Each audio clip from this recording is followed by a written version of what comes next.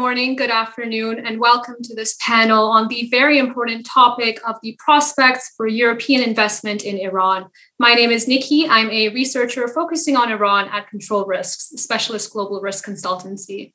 While a substantial volume of European trade with Iran has continued to flow since the US's withdrawal from the nuclear deal, sanctions have led most European plans for strategic and financial investment in Iran to be put on hold. I'm joined today by 5 experts who have managed or advised inbound European investment in Iran, who will explain what will need to change before European multinational companies and financial investors once again consider deploying capital in Iran. Dr. Saeed Ali Mohammad Mousavi is the Deputy Minister and President of the Organization for Investment, Economic, and Technical Assistance in Iran, which is responsible for promoting, financing, and regulating foreign investment in the country. The organization is affiliated to Iran's Ministry of Economic Affairs and Finance. We are then joined by Omid Gholamifar, who is the CEO of Circland Invest, a Swedish investment company which sources and develops growth equity investment opportunities, mainly in the Iranian market. We are then joined by Ramin Rabei, the CEO of Turquoise Partners, an Iran-based financial services company offering investment management, brokerage, and advisory services for the Iranian market to both domestic and foreign clients. Maciej Wojtal is the founder and CIO of Amtalon Capital, a European asset management company focused on Iranian equity markets. And finally, we're joined by Piruzan Parvineh, lawyer and partner at Dentons, where he helps clients manage their legal risks in the EMEA region, and particularly Iran. We have 1 hour for this panel, so I'm going to ask the speakers to limit their initial remarks to 5 minutes to leave plenty of time for the discussion and for some questions from the audience. Let's begin with Dr. Mousavi. Dr. Mousavi, what are some of the steps that your organization took to create the business environment around the JCPOA period?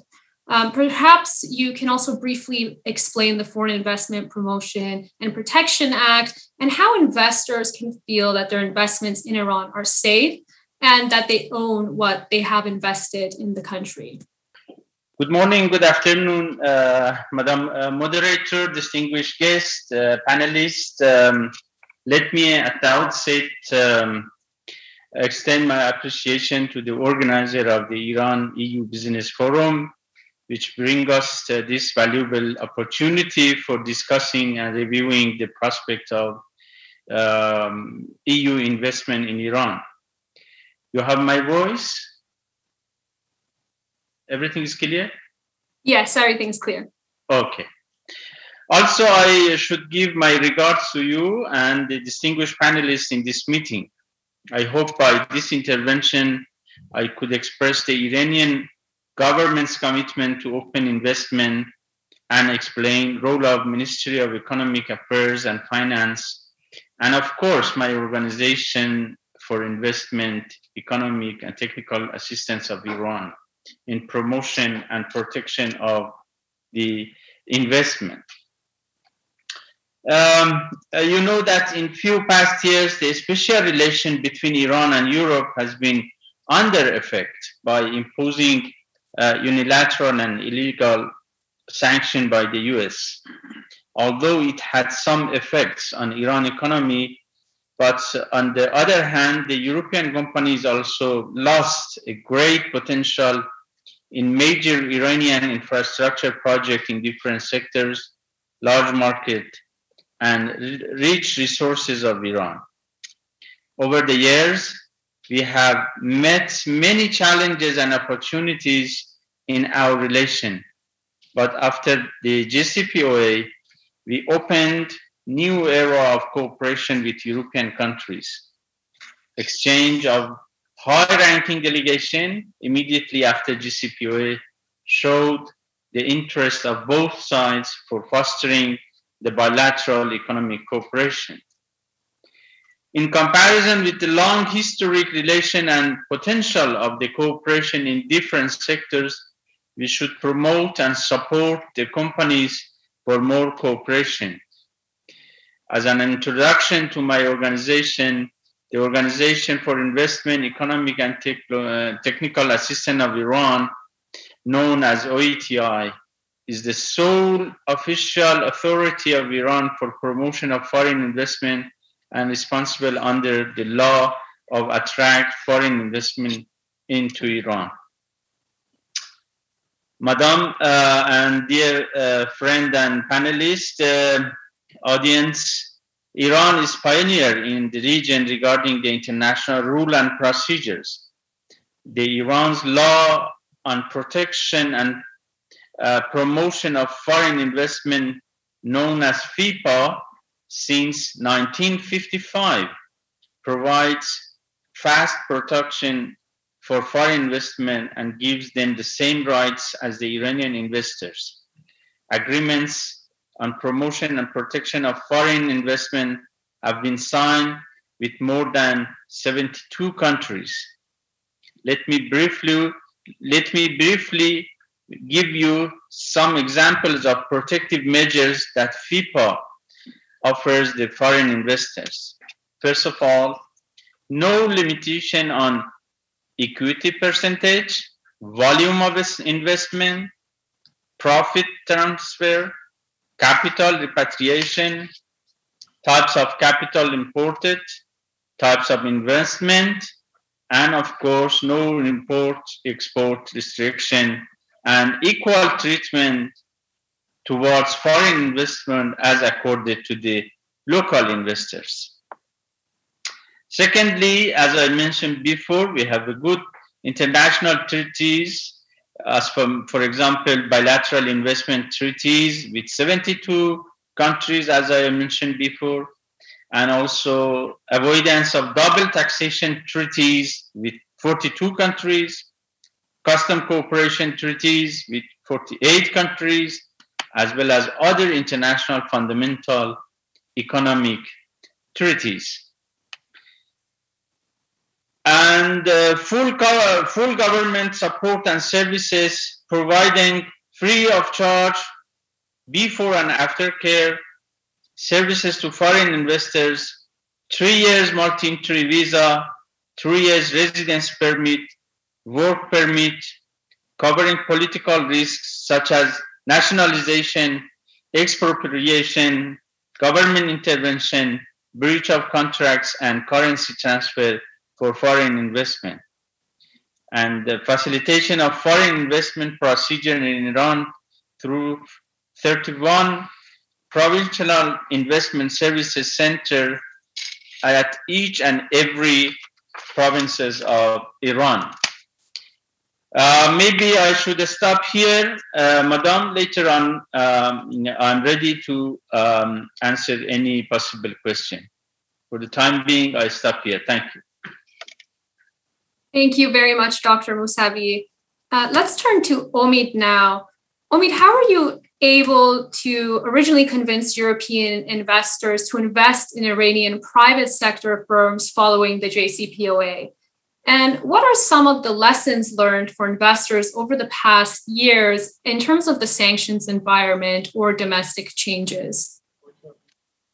Good morning, good afternoon, good evening, depending on where you are. Nikki, can you hear me? Yes, I can hear you. Great, thank you. Thank you for inviting me again. I've been a participant in this event since it all started back in 2014, and happy to be with you again. I'm going to cover your questions briefly. How I was able to originally convince European investors to invest in Iran actually comes back to my own history, as I have been an investor myself for the last decade and a half, investing substantial amount of capital for Nordic investors around the world. And when I first started looking at Iran, I look at it from the same frame as I would look at any other opportunity and country, although I am Iranian myself and born there. And what I saw is the elevator pitch that I will give you now that I gave investors some years back. First of all, Iran is the world's 18th largest economy. This is commonly misunderstood because people look at Iran from a nominal perspective rather than a real PPP adjusted perspective. And this is not really surprising if you consider that Iran's 83 or so million people also makes the country the 18th most populous country in the world. So there is no huge discrepancy there. And I think it's the correct way of looking at it.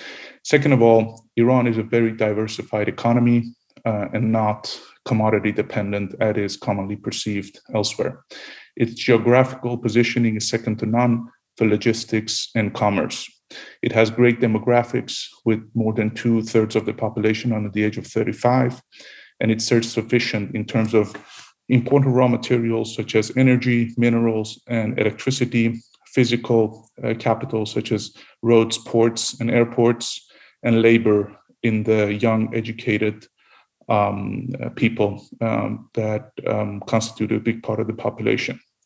On top of this, it offers a very high return on investment, which I've shared in these forums before, which is really second to none compared to any other country in the world. It has a high growth potential. It's been held back over the last few years again, but it's sort of untapped and will be unleashed at some point in the future. It has very low external debt, which is again unparalleled in today's highly levered Western and sometimes Asian economies. And finally, the expectation about the future always seems to be quite low, at least from foreigners, which means that the valuation of Iranian companies and opportunities are very low. And all of this sets up for a very interesting investment opportunity that very few people have been focusing on due to sanctions over the last 10 to 40 years, depending on how one wants to look at it. Now, obviously, this is true for the country as a whole. When it comes to investments, you need to be more specific.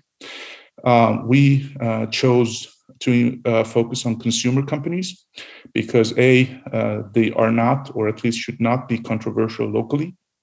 B, they are not sanctioned internationally for humanitarian reasons.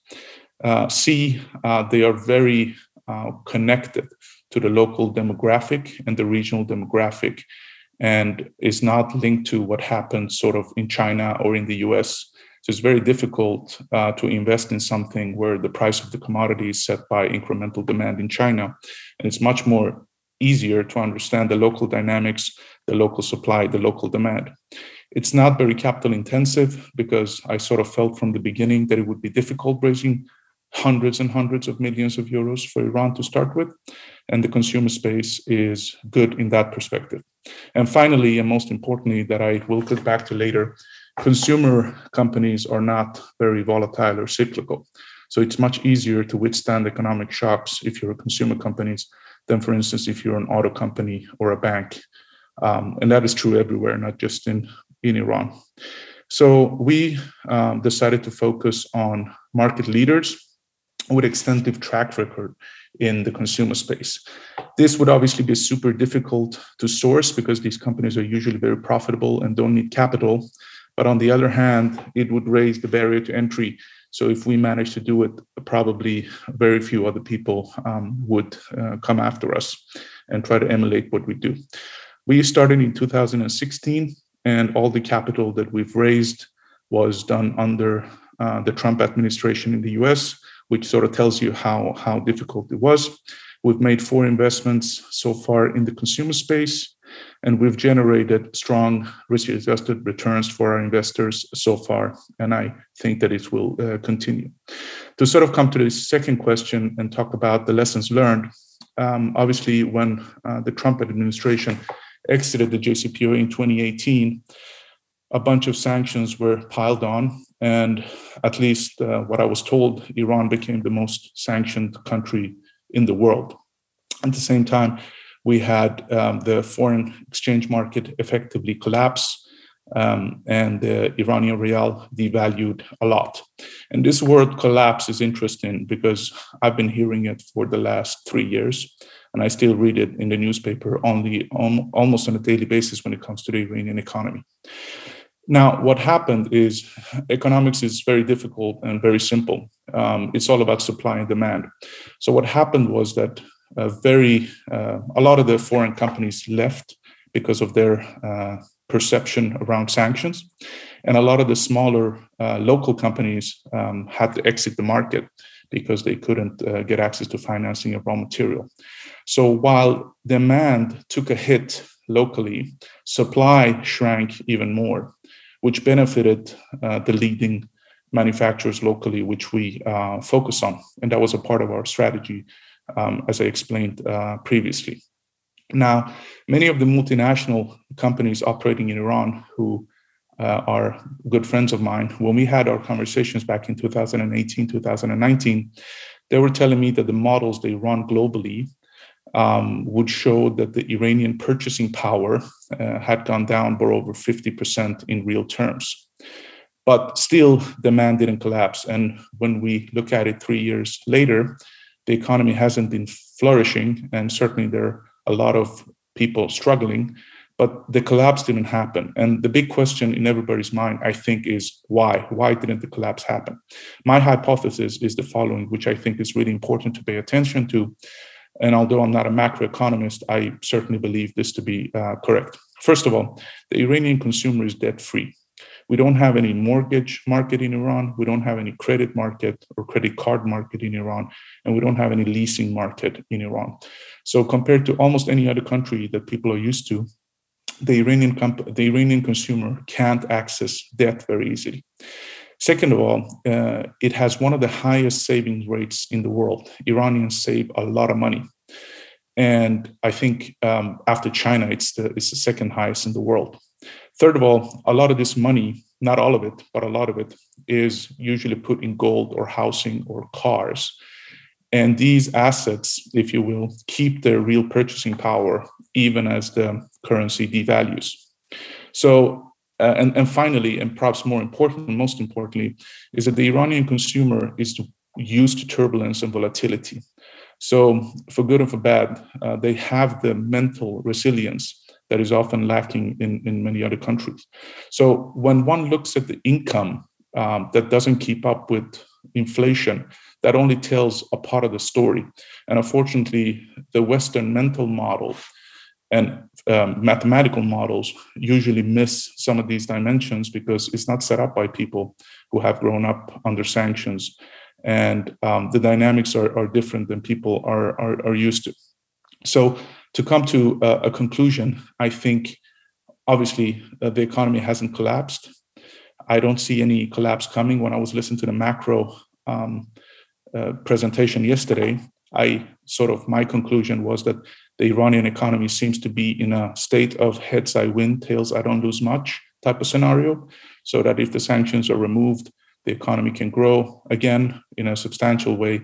And if it's not removed, then it will sort of limp along, but it won't sort of collapse. So the lessons learned, I would say, is that not unexpectedly, it's mentally very difficult to go against the crowd, but economically it pays off. And that certainly has been the experience so far. I think one needs to do things that nobody else is doing and be right. Certainly, we've been doing something that very few people have been doing. And so far, it seems that we have been right. And I hope that that will continue. And that Iran is neither perfect nor risk-free, but it's not about being risk-free. It's about offering solid risk-adjusted returns to foreign investors. And I think it does. So with that, I will conclude this part of the remarks, and I am at your disposal for any questions or comments. Thank you. Thanks very much, Omid. Perhaps let's now turn to Ramin. Ramin, when the JCPOA started to falter when Trump was elected, firms like Turquoise Partners that had been trying to build bridges with foreign investors made a strategic decision to focus on domestic investors to serve the local market because they knew that foreign direct investment would become limited. What are some of the trigger points that Turquoise Partners is monitoring, which would lead it to focus on bringing foreign investment into the country? And has your company been preparing for this at all? Hi, Nikki. It's a pleasure to be here with you all, and thank you for inviting me. Omid touched on some very good facts and figures about the country and why it is a very exciting investment destination. I'll focus on our experience in Turquoise, managing foreign money in Iran for the last 16 years. And, we went through 2 full cycles of improving macro political and economic environment, and then deteriorating one, and then improving one, and then deteriorating one. We started back in 2005 during the final years of President Khatami's presidency, when a lot of foreign investment was coming to Iran. It's very difficult to believe today, but most European banks had offices in Tehran, and they were growing their offices for more business. And that's the environment in which we started Turquoise Partners, with the aim of setting up European-based funds that will invest in Iran, in the equity market, in the private equity, and also in the venture capital. So that's the environment that we started Turquoise with. From 2005 to 2011, we had FIPA license, and we had absolutely no problem with the banking transfers or issues. It is like a dream today, but back in 2008 to 2010, for 3 years, we actually paid out a dividend in euros to our European-based investors. I remember 2.8% per annum and 1.10% per annum. And for doing that, all I did was that we sent a letter to our local bank in Iran, at the time Karafaim Bank, with the list of investors around the globe, each of them having a bank account in a European bank, and list of 100+ investors, and within days they received their dividends in their bank account. So from that environment, we all of a sudden went to a period of a strengthening of sanctions between 2010 to 2015, where gradually there were more and more sanctions imposed on Iran by the United Nations, by the EU, and also the US. And it got to a point that post 2012, basically any kind of legal relationship between Iranian banks and foreign banks is stopped. Turquoise Partners, as the largest foreign investor on the Iranian stock market, we actually lost our bank accounts outside Iran, and there was no way, no infrastructure to attract foreign investment from Europe into Iran, especially when you're talking about institutional investment, which has to meet some requirements in terms of money transfers and so on and so forth. Then again, with the election in 2013 in Iran and the start of the nuclear negotiations, there was a sense of a gold rush, and within a span of 2 years, we hosted more than 250 investor delegations in Iran.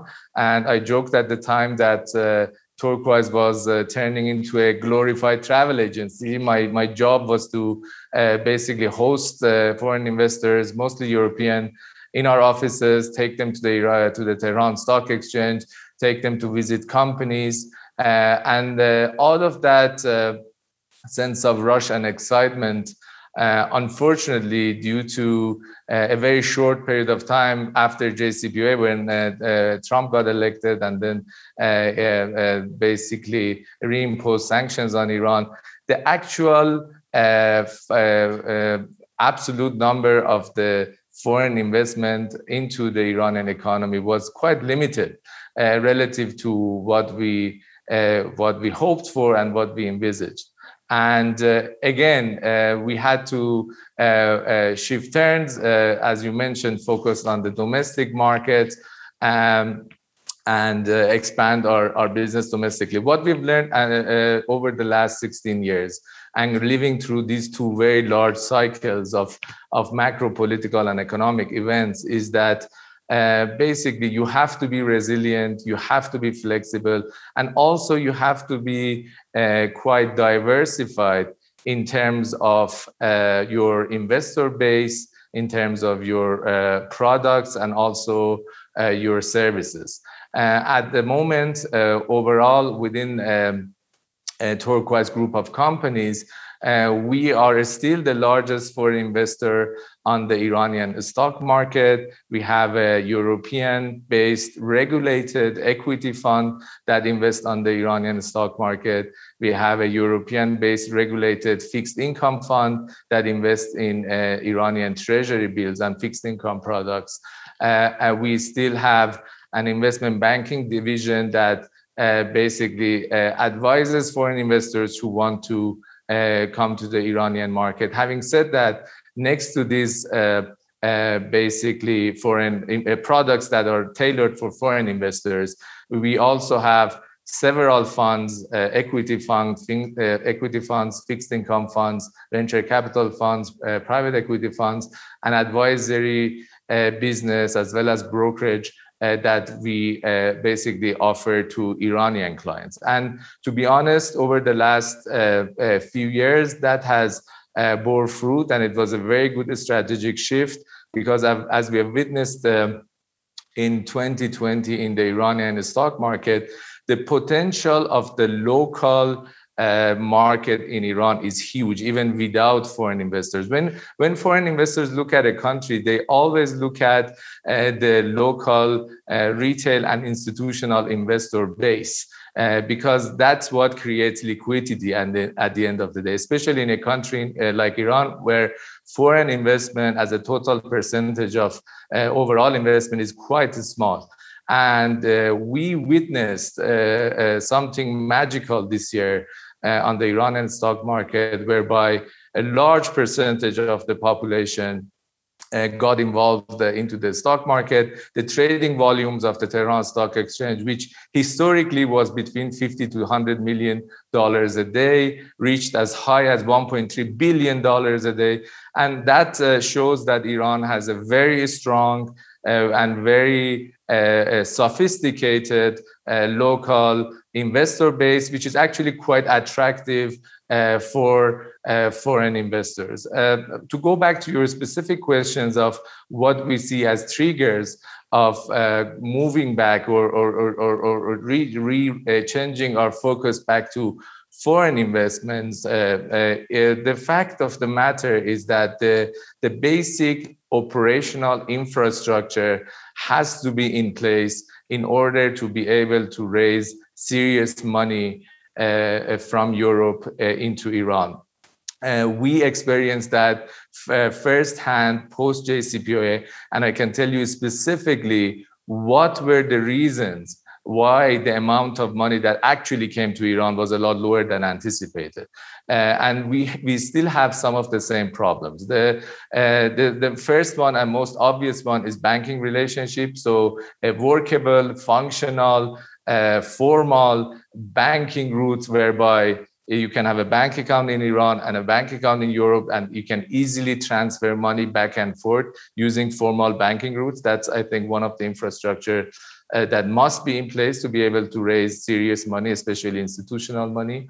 But other than that, even if that is sorted, in order to raise large financial investment into the Iran, I'm not talking about corporates because they have a different story, but financial investment, we need to have basically a formal custody relationship between the Iranian stock market or the central depository of Iran, local banks in Iran, as well as global custody banks, which, I believe it will take a long time for global custody banks to be able to establish a relationship with Iranian banks. But I see that we saw that as part of our experiment last time, that unless that custody relationship is resolved, raising serious money from financial and institutional investors is quite difficult.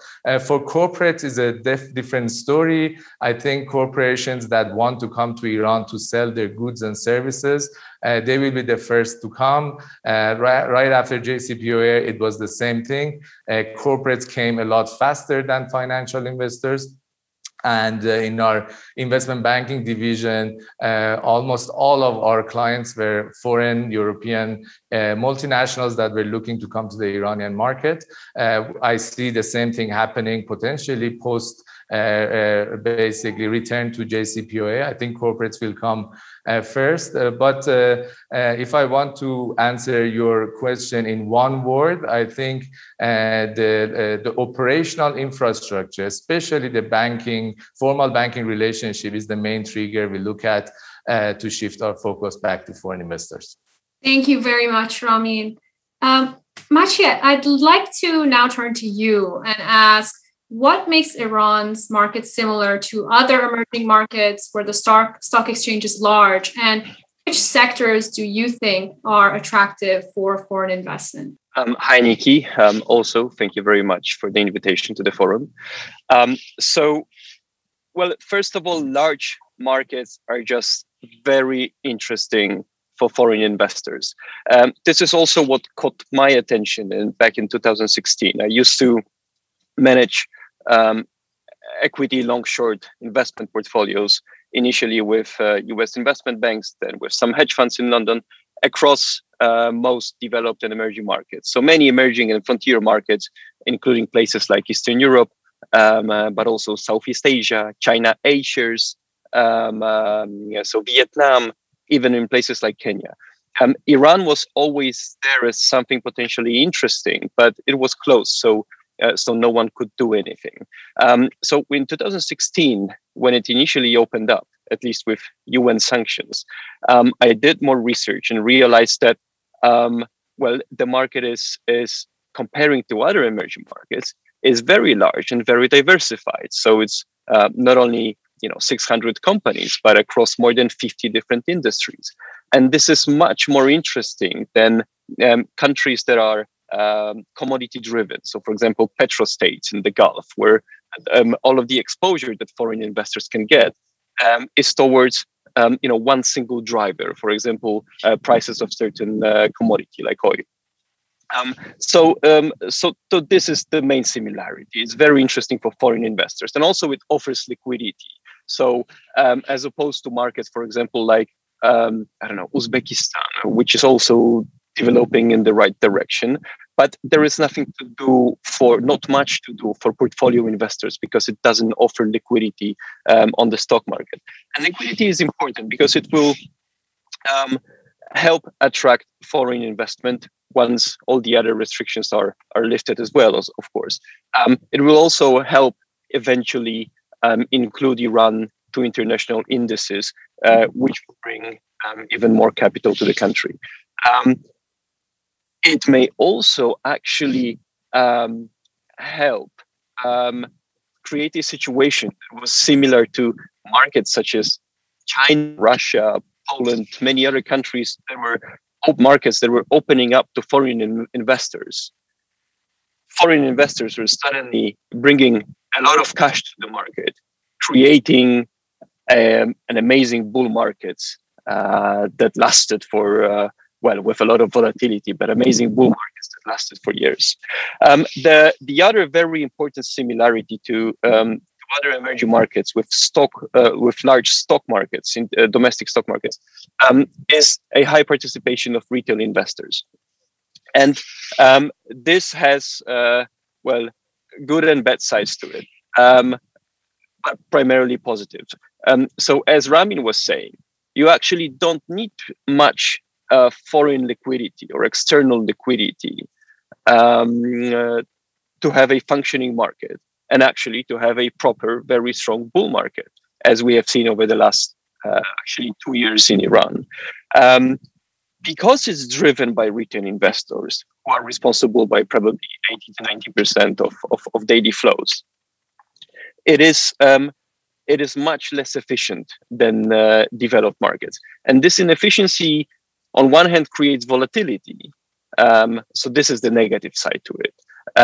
But on the other hand, those inefficiencies create many investment opportunities.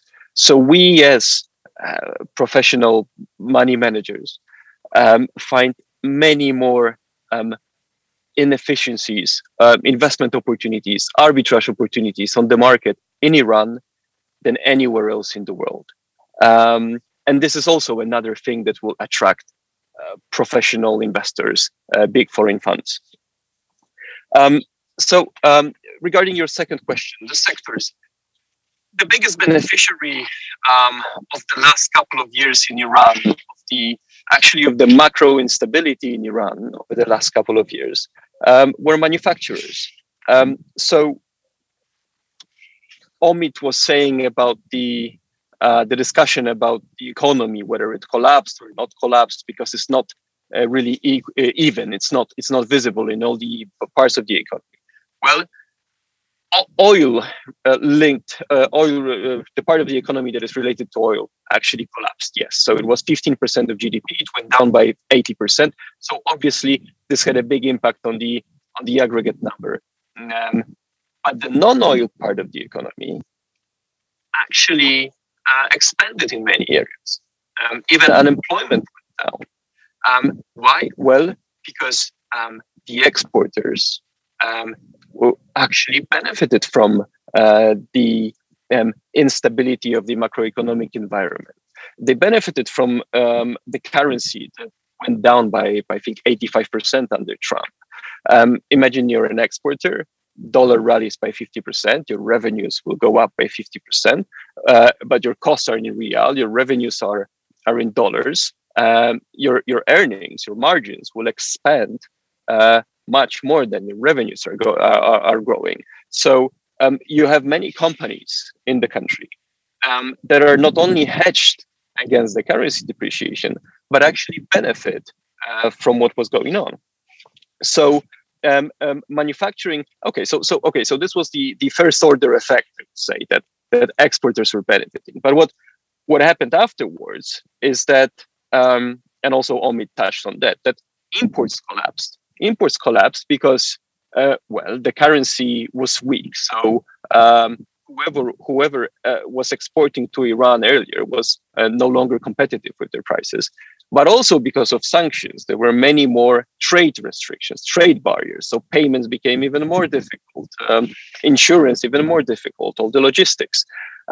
So who benefited from this? Domestic producers who were gaining market share because their competitors were priced out of the market. So even though the overall market, the overall segment in which they were operating was not growing, their share of their segment was increasing. So we could see companies increasing the volumes of their products that they were selling, and also being able to raise prices because they had pricing power. So manufacturing has been the most interesting over the last couple of years. I think it will continue to be interesting because, well, I strongly believe that Iran is on the right path, and I think it's the most exciting market to be in for the next decade. So we'll see about the pace, but things should be moving in the right direction. And when the country will be properly opening up, many local companies, including exporters, will benefit from the business conditions that will be much easier for them. So, for example, transaction costs will go down. They will not have to offer discounts to entice foreign consumers to buy their products because these are Iranian products, so it's more difficult to buy them. The payments will be easier. So overall transactional costs will be lower, which should again help improve their margins. Also, more buyers will be willing to buy Iranian products, so the volumes should go up as well. But another very interesting change that I expect will happen in the future is that stability in the macro environment, which means mainly the currency, which will bring the stability to local prices. So inflation should stabilize, and this will mean that households will regain purchasing power. So the previous 4 years, when the currency dropped by 85% versus dollar, effectively transferred income from households to manufacturers, which were the sole beneficiaries of the macro. I expect that this may change in the future with the bigger stability, and households will again have much more disposable income. Hence, also sectors, industries related to consumer spending should benefit as well. Thank you very much, Mathieu. So we've so far heard some of the opportunities that the Iranian market presents for foreign investors. Pirzan, I want to ask you, to what extent do you think that some of these opportunities in Iran are meaningful to your clients? And perhaps maybe you can detail some of the legal challenges that European investors interested in Iran have faced. Thanks, Nikki. So first of all, hi to everyone. I just wanted to start with noting the quality of the panelists, because the flow of information that's been provided, I think by all of them so far is just amazing. And I think for an interested foreign potential for a trader, that the successful examples and the professional quality of the panelists says that things are possible, because in a market like Iran, you need to be led and you need to see how it is possible to succeed. So as regards Denton's Europe, it's many years now that we're working on Iran with our associated office APP in Tehran. And in the period between 2015 and now, and specifically before the US withdrawal, we have helped a number of clients and been witness, to reply to your question, Nikki, we have been witness of hurdles out of Iran and challenges in Iran, which I will now explain. First of all, of course, the sanction regime and the KYC and the due diligence job is something to be done. And in today's world, where compliance is extremely important all over the world and not in Iran, this should not come as a surprise. Certain areas are under EU sanctions, and these are quite clear areas. For the rest is to know who you are doing business with, which is important. And there you have many advisors who can provide you due diligence on your counterpart. You can have the dialogue with your counterpart and move forward. On the hurdle side, though, this is not the EU sanctions or even US secondary sanctions is not the biggest hurdle I see. The biggest hurdle I see is really the European countries not having done their job properly and not having employed and applied their own laws and their own principles.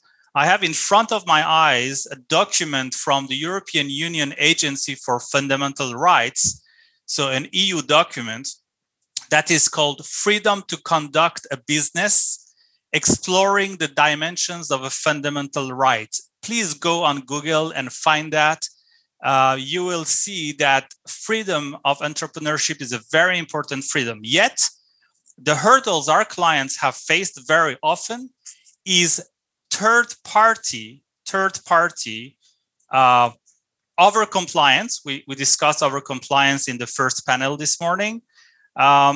Third-party insurers, third-party banks, and so on and so forth, trying to prevent and making difficult the freedom our clients have to do a compliant and lawful and sanction-compliant business with Iran. So even when the business is compliant and sanction-compliant and the KYC is done, too often, specifically smaller companies, not blue chip companies, which are very well equipped to overcome those hurdles and resist to pressure. So other companies come under pressure. And here, this is simply a job of implementation of law, implementation of principles, of legislation that is not done inside EU member states. So I think that there is a lot that EU member states can do when, and they have been reported that times and times again, when they see and they know that a very, very, even humanitarian trade cannot proceed because a third bank, a tier 1 bank, comes and bullies the company that wants to export some humanitarian trade to Iran. This is absolutely unacceptable and has to change going forward. Secondly, on the Iranian front now, we think that it is, we have seen hurdles, and we think that on the Iranian side, there's a lot of room for improvement. And that this period of time on the Iranian side, there could be some genuine thinking how to improve legal environment. I will give you some concrete example. We have had cases where the acquisition of a company by a foreigner or participation in the equity of a company in Iran was complicated because the target companies in Iran sometimes have a lot of past liabilities and debts in general that sometimes is higher than the value of the asset of that target company or target partner. And therefore, one of the things that the Iranian legal environment lacks and makes things a bit complicated is the fact that we could have in the Iranian legal environment ways to clean up past liability and past debt. And for instance, and very practically, this could be bringing the assets, say a plant, a manufacturing plant, to a newly established company, right? Therefore, you would have the joint venture or the acquisition of the production facilities in a company with no past liability, with a brand new company with no debt and past liability, except that from a tax perspective in Iran, such a move is extremely expensive because you have to pay taxes for in-kind contribution or asset transfers and so on and so forth. So again, here there could be a lot of improvement. Also, when you and the country is willing to have plants work and manufacturing industrial projects work, but at the same time you have industrial economic zones in Iran for this type of industrial projects where the lease there, this is based on a kind of a lease agreement only, and you cannot have full ownership because of the specifics of the industrial zone. That is based on a only 3-year renewable lease. So when you do a massive industrial investment in a plant, you want to be sure you're there for at least 15 years or more. But you cannot afford to think that you may have the end of the lease every 3 years where you are going to invest massive sums of money. And again, here, there is room for improvement of the legal environment on the Iranian side. So as you can see, on the European side, for the sake and an own interest of European companies and corporations, there's a room for progress on the EU side and EU member states. And in Iran, it's not to make a gift to foreigners to change these laws or improve or make the legal reforms necessary. It is for the own sake of making this transaction investment even more fluid inside Iran, and that will benefit any Iranian company dealing with each other and not only foreigners dealing with Iranian companies. I think earlier Maciej mentioned a few examples of other countries which have gone through legal transformation and transition, economies in transition, and mentioned Poland. I think Poland made massive reforms and is one of the most successful destination for foreign direct investment in the world, thanks to this combination of legal reforms and opportunity that Poland's accession to the European Union created for foreign investors. I will finish on that topic with one last point. Everybody has spoken about the opportunities. I think that what we have seen and what we would advise is that indeed this time around, when foreign companies approach the Iranian market and also their Iranian counterpart, organize and structure their negotiations in a better way, in a more structured way. The foreign side prepares, and I think that some of our panelists underlined very well, that contrary to many other countries, Iran has bilateral investment treaties with many European countries, tax avoidance treaties with many European countries, has its own law protecting foreign investment. So all this preparation will make the job of the foreign side going to Iran clearer, more secure. They will be asking less questions. So I will finish on that point. There's a lot to say, Nikki, but I think this gives you the picture of the fact that many things are possible and yet many things could be done to improve further. Thank you, Pirouzan. So we've received a question from the audience. I'd like to address this question to both Dr. Mousavi and Ramin. Sustainability and renewables are increasingly part of investor concerns in Europe. What are some of the opportunities, issues, and foreseen situation in Iran? If you could just briefly answer this question in 1 or 2 minutes, perhaps let's begin with Ramin, and then we'll turn towards Dr. Mousavi. Sure. I think, Nikki, if I wanted to just finish my basically presentation with one sentence, I would say that Iran as an investment destination rewards resilience and stamina. This is what I've learned over the years working in Iran as a foreign investor. And I think if you have to, when investing in Iran, you have to look at it as a long-term investment. You have to understand that it is an emerging market, so a lot of the laws and regulations are improving on a daily, weekly, monthly basis. And just to give you an example, 2 years ago, I had one of my foreign investors that has been with us in our fund for the last 10 years. And he was telling me that, after 10 years of investing in Iran in euro-denominated terms, because of the devaluations, you have to remember that Iranian currency in the last decade, from 2011 to this year, has devalued by 95%. So, you have to produce and generate a superb, fantastic return to be able to cover devaluation and on top of that generate some euro-denominated return. So he was telling me that, how come after 10 years I haven't made that much money investing in a high-risk emerging market? 2 years after that, with everything that happened on the stock market, his annualized return topped 20%. So you just have to give Iran time and be a long-term investor and be resilient and flexible and have the stamina. It's not a quick touch and go market for a quick, buck. I hope that answers your questions. And I know you're tight for time, so I won't go any further. Sure. Thank you, Ramin.